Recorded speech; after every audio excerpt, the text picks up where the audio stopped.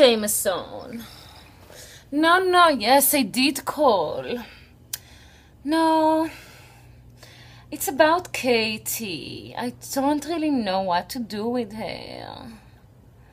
Well, you know, at the beginning when I started this company, I gave her a very good offer, gave her a very good deal. And one of the things I offered was to produce or sell her script. But to be honest with you, I don't think she's talented. She's actually quite horrible. And I don't know what to do, how to get her off my back. Yeah, she sent it in. She actually took it very seriously and she wrote the whole script. No, I never meant to produce it. I just really needed somebody to work for free.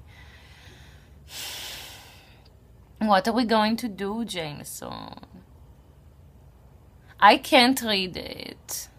It's not interesting to me. Hold on 1 second. I think it's my boyfriend on the other line. Hold on. Hi, Nookinook.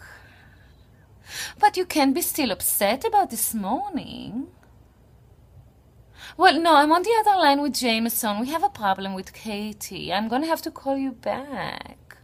Well, I love you very, very much. I was just trying to help. We'll talk later. Bye-bye. Hi, Jameson. No, it's Nookinook. He got very upset with me this morning.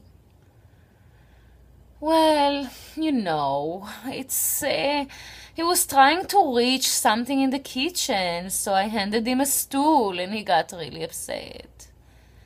Well, what can I do? He is 5'1". You know, there is a time in your life you have to know what you are. I don't know.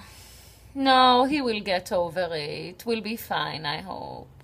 Well, anyways, I really need you to think of something creative and how to get Katie off my back. Maybe if we can pretend we read the script and do a meeting or something, and then we'll just, you know, push it more and more until...